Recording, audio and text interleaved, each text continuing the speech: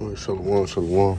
First and foremost, before we dive into this lesson, giving no honor, no glory, no praise is due to Yahweh, by Hashem Yahweh Shai, by Hashem HaKadosh. That binds agreements for an apostle, the teacher will well. Peace and salutations to the hopeful elect that scatter abroad, that like the other nations. Shalom, shalom. And a shalom to the sincere occupants out there making their body a living sacrifice by going out there on the highways, byways, and hedges, by proclaiming His truth and proclaiming His gospel. Shalom. And a shalom to the sincere Aquathian that's out there resting in husbands, being a pillar of rest. Keep doing so to those that may be. Shalom, shalom. Yahweh, as it being the Heavenly Father, which the world English calls God, which His name means in ancient Paleo Hebrew, He exists. Okay. Bahashem, meaning the name of. Yahweh Shai, being the only begotten Son, that the Heavenly Father, which the world English calls Jesus the Christ, which His name means in the ancient Paleo Hebrew, He is to exist. Okay. And the Rakakadash being the Holy Spirit or Spirit Holy. Okay. So today's lesson is basically going into faith is more powerful than you think. Okay. Because when you think about it, the Lord only asks us to have faith the size of a mustard seed, Now, let's look up how big a mustard seed is. Mustard seed. Okay. Let's look how big a mustard seed is. This is how big a mustard seed is, all right? It's very tiny, okay? It's tiny. And all the Lord asks you to have is the faith of that size of a mustard, faith the size of a mustard seed, okay? That's all you need, okay? Just that little much of faith is very, very important, because this is what mustard seed turns into, okay? Mustard tree. This is what a mustard tree develops into. From that mustard seed right here, you see it at the top left, okay? That size of faith that you have is way bigger than what you think, okay? Because just this little seed has a bigger background than more than you think. So if we just need faith that small, there are bigger things happening with us having that kind of faith, okay? So without further ado, let's get the book of Hebrews, chapter 11. This is the book of Hebrews, chapter 11, and verse 1. Now faith is the substance of things hoped for, the evidence of things not seen, for by it the elders obtain a good report. Now, this is the definition of faith, okay? Faith is the substance of things hoped for, the evidence of things not seen, okay? We have faith that there is a power within the spiritual realm doing His works across this whole planet, okay? We have faith that the Lord created everything that we see, okay? Because that's the faith in the things that we don't see, but we know it's there, okay? Because the Lord, once again, can give you signs and wonders and everything to let you know His very existence. Just all looking at nature itself, you got to understand that takes faith to believe that something higher up created everything, And that takes faith to believe that, because you got this devil basically trying to debunk the Heavenly Father's existence, okay? Which we know that these devils don't have no faith at all, okay? But once again, the Lord shows time and time again who's in control, okay? And that's why we have that faith, okay? That the things we see play out in the world are of the Lord, okay? It's not of ourselves, okay? It's not because of humanity. No, the Lord is in control of everything, man. All right. Verse 3. Through faith we understand that the worlds were framed by the word of Yahweh, so that things which are seen were not made of things which do appear. By faith, let's read this in a different version. NLT. By faith we understand that the entire universe was formed at Yahweh's command, and that we Now, seed did not come from anything that can be seen, okay? Because the Lord gave Yahweh Shai the blueprint to create everything we see, okay? Even though we don't see those things happening, but at the same time, we have faith that this happened. And then when you read the scriptures and look at the things that happen in the world, the history speaks for itself, okay? You know, like Noah's Ark on top of the Mount of Ararat, okay, which is in Turkey, okay, top of the mountain in Turkey on Mount Ararat, okay. They found it, okay. It's pictures of it, okay, and we have faith, you know, that those things that happened back then with the flood, we believe that happened, okay. Okay, you got the chariot of the Egyptian chariots under the Red Sea, okay? Because you got to remember when Pharaoh was chasing the Israelites or chasing us when we was going through the part of the sea, okay? And when we got through, the Lord closed the sea, and that's why you're seeing those Egyptian chariots down there to this day. And you can't debunk and say, well, that probably happened a couple years ago. No, you look at the coral that grew around, that been down there for thousands of years. Okay? So that's it on that. Verse 4, by faith, Abel offered unto Yahweh a more excellent sacrifice than Cain, and by which he obtained witnesses that he was righteous, Yahweh testifying of his gifts, and by it being dead yet speaketh. By faith Enoch was translated that he should not see death, and was found because Yahweh had translated him. For before his translation he had this testimony that he pleased Yahweh, and this is his faith that he had in the Lord. Okay, and when it says translated, he basically got beamed up into a chariot. Okay, and the reason why this is there because we gonna get the same thing. We gonna get beamed up into a chariot. Okay, some of us are not gonna taste death. You know, as Yahweh Shai spoke about. Some of us might taste death just for the truth's sake. Okay, verse 6. But without faith is it impossible to please him.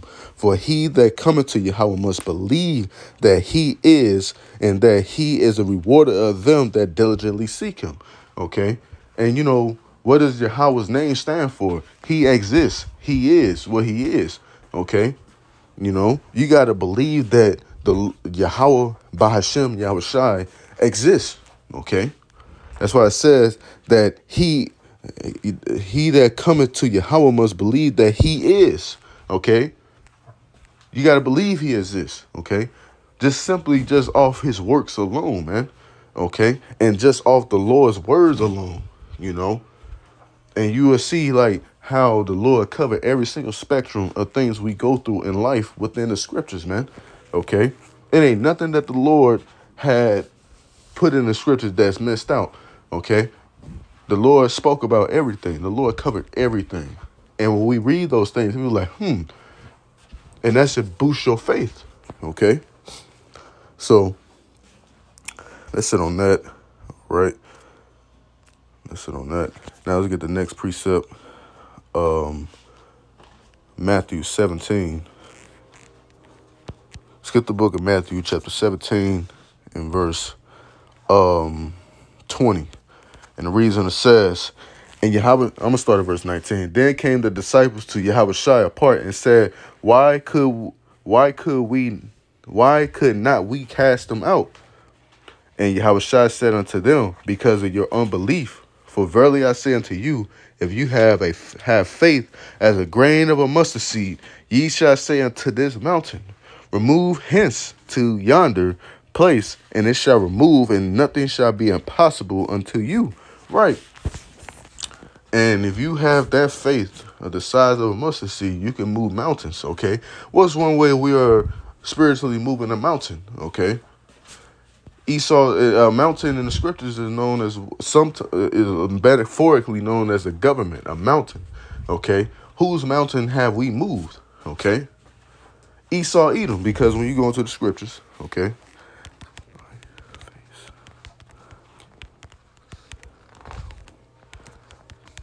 Okay. So when you read Ezekiel 35 and verse 2, Okay, start at verse 1. And it says, moreover, the word of Yahweh came unto me, saying, Son of man, set thy face against Mount Seir, and prophesy against it. And say unto it, thus saith the Lord Yahweh, behold, O Mount Seir, I am against thee. I will stretch out my hand against thee, and I will make thee most desolate. Okay. And what is Mount Seir? It's talking about these Edomites, the so-called white race. Okay. And when you go back to that Matthew 17, all right, Matthew 17:20, it says, and Yahweh said unto them, because of your unbelief, for verily I say unto you, if you have faith as the grain of a mustard seed, ye shall say unto this mountain, remove hence to yonder place, and it shall remove, nothing shall be impossible unto you. Right. We move this devil's mountain just simply us having faith in Yahweh Ba'Shem Yahushai's word, man. Okay. We go through these scriptures, and this devil mountain is getting cut. Okay, he is getting cut to the heart because what we are bringing out is factual information. Okay, and it's all thus saith the Lord. Okay, it ain't nothing this devil can do to basically try to prevent what the Lord has planned for you devils. Okay, because really, the Lord got y'all in a trick bag, but at the same time, we have the faith that the Lord is going to take you devils down, man. And that's why when we go through these scriptures, y'all get cut to the heart because everything we bringing out is true. Okay. We go into the history of you devils, going all the way back to Adam and Eve when you was the serpent in the garden, to Cain and to Esau. Okay. You have a historic record, ever since the beginning. Okay. And we have faith that you are the devil that the Bible speaks of. Okay, because your actions lined up with what the scriptures say all about you people. Okay. But once again, if you just have that faith the size of a mustard seed, you can move things. Okay. You can do more. Okay. Just like we just look at a mustard tree. A mustard tree is massive, man. Okay. Just that little faith alone is a bigger image or something bigger in the background. Okay. Just that little faith it holds a lot more weight than you think. Okay. And that's all the Lord asks of you. Okay. That's that faith alone, man. All right. All right. Let's on that. Let's get the book of Luke. Luke chapter 8, verse 43. And now this is a count, of having faith. Okay. I'm going to start at verse 1. Okay. This might be a little lengthy, okay?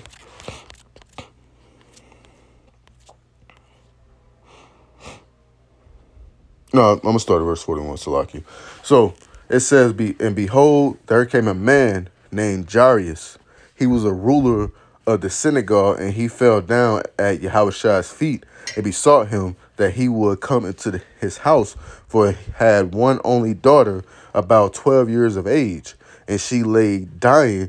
But as he with the people throned him, a woman having an issue of blood 12 years, which had spent all her living upon physicians, neither could be healed in any. So this woman right here, she basically spent most of her money, going to these different doctors. That's what a physician is, a doctor, to get her issue of blood cured. Okay.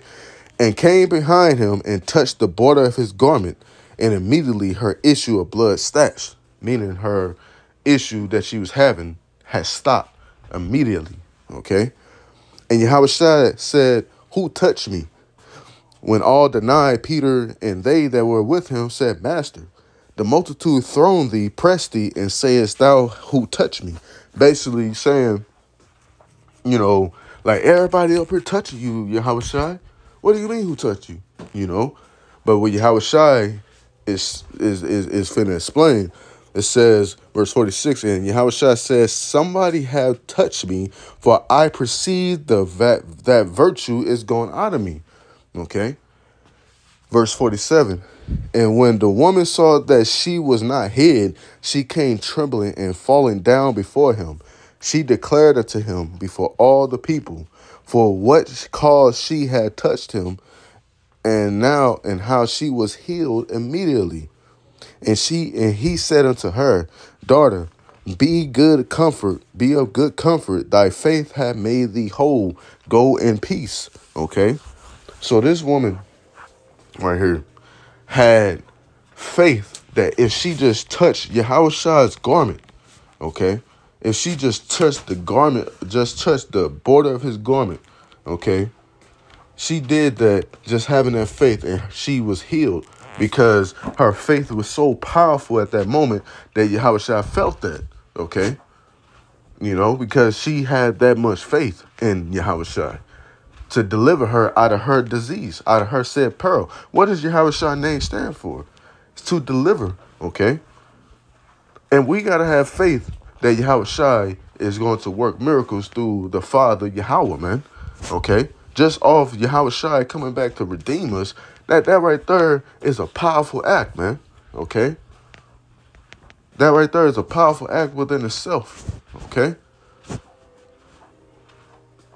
So that's why, once again, just the size of a mustard seed, and you just having faith, the Lord would deliver you out of sad situations, man. You know, you gotta have faith in the Lord, man. You gotta have faith in the Lord, you know, because if you don't have faith, okay, let me go ahead and get it. The second Esdras, Salakia, second Esdras 15. The second Esdras chapter 15 and verse 2. I'm going to start at verse 1. Behold, speak thou in the ears of my people the words of prophecy which I will put in thy mouth, saith the Lord, and cause them to be written in paper, for they are faithful and true. Okay, once again, everything that we read, everything we see within that's happening in our lives, the miracles that the Lord works, okay, are faithful and true. As the Lord spoke about it, it's going to happen in the scriptures. Hey, it's faithful and true, and it's going to come to pass. Thus saith the Lord at the end of the day. Okay, because the Lord rules over everything.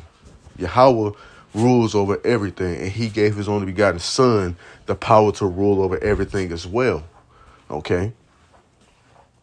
And those things are faithful and true. Verse 3, fear not the imagination against thee. Let not the incredulity of them trouble thee that speak against thee. For all the unfaithful shall die in their unfaithfulness. So if you lack in faith, okay, you got to pray to the Lord to give you faith, man. Okay, because you go into the book of James, okay, book of James 1. James 1 and 5. And the reason it says, I'm going to start at verse 1. And it says, James, a servant of Yahweh and of the Lord Yahushua HaMashiach, to the 12 tribes which are scattered abroad, greeting. My brethren, count it all joy when ye fall into diverse temptations, knowing this, that the trying of your faith worketh patience. Let's read this in the NLT. And the reason it says, for you know that when your faith is tested, your endurance has a chance to grow. Right. So when you go through situations, man, that's the Lord increasing your faith. You ask the Lord to increase your faith. Hey, the Lord put you through something to help you build your faith up, man. Okay. Because the Lord wants you to believe on him. Hey, did not the Lord say, cast all your cares upon me? Okay. Cast all your cares upon him. The Lord will take care of thee. Okay. Because I'm going to come back to this. Proverbs 16 and verse 3 says, I'm going to start at, verse 3. It says, commit thy works unto Yahweh, and thy thoughts shall be established. Okay. So if you committing your ways unto the Lord, you casting all your care unto the Lord. Okay. The Lord will take care of thee. You know, the Lord will establish thee, okay? Because this is what the Lord promised you, okay? You commit thy ways, thy works to the Lord will set you up, okay? He will establish you, man. He will make sure you are okay. But you got to have faith in the Lord to do those things for you. So now, going back to the James 1, okay, because once again, the things you're going through is a trial of your faith to increase it's the trial of your faith to increase your endurance. And when you have more endurance, you will have a stronger faith. Okay. because you had IUIC call us a faith-based camp, but this is what the Lord wants you to have in him, is faith. Okay. Verse 4, but let patience have her perfect work, that ye may be perfect and entire, wanting nothing. If any of you lack wisdom, let him ask of Yahweh, that giveth to all men liberally, and upbraideth not, and it shall be given him. But let him ask in faith, not wavering, for he that wavereth is like a wave of the sea driven with the wind tossed. Okay? So you have to have faith in the Lord. And if you are lacking faith, ask the Lord. Okay? Because with faith comes wisdom. You will operate more better. Okay? You will let the Lord take care of things instead of you trying to take care of things, because the Lord will let you try to take care of it and you will learn your lesson. Okay? So once again, look, Yahweh Ba'Shem Yahushua take care of everything. And if you're lacking wisdom and lacking faith, ask the Lord for more faith. It clearly said the Lord not going to upbraid it from you. What's that word? Upbraid it means withhold it from you. If you sincerely need it, the Lord wants you to pray to him, man. Simple. The Lord wants you to pray to him. The Lord want to give you things, give you blessings. But you can't block your blessings by not having, you block your blessings by not having faith and not committing thy ways to the Lord, you know? So that's it on that. Let's get the book of 2 Corinthians 5 and 7. 2 Corinthians 5 and 7. The reason it says right here. And it said, I'm going to start at verse 6. It says, therefore, we are always confident, knowing that whilst we are at home in the body, we are absent from the Lord. Okay, NLT this. And the reason it says, so we are always confident, even though we know that as long as we live in these bodies, we are not at home with the Lord. Right? We're not in the spiritual realm with the Lord right now. We are not present with the Lord. Okay, but once again, we have the faith that Yahweh Ba'Shem Yahushua is guiding us through this walk. Okay, even though we not by his side, the Lord is still guiding us through this walk, because verse 7, for we walk by faith and not by sight. Okay, and the prime example is the Book of Eli movie. You notice that Denzel Washington's character was blind. Okay, so he was just walking simply just off faith. Okay, he's walking simply off faith. Okay, and not by sight. And that's just a spiritual message, just to put it out there, like, you know, you got to walk by faith. Let the Lord guide your steps. The prayer of David, guide my steps, you know, guide my steps, you know. So, that's been this lesson. Lord willing, is edifying to those that may watch. Give it all glory and all infinite praises due to Yahweh, Ba'Shem Yahushua, Ba'Shem HaKakadash. Till next time, till next video. Shalom, Corn Sharala, I'm out of ball.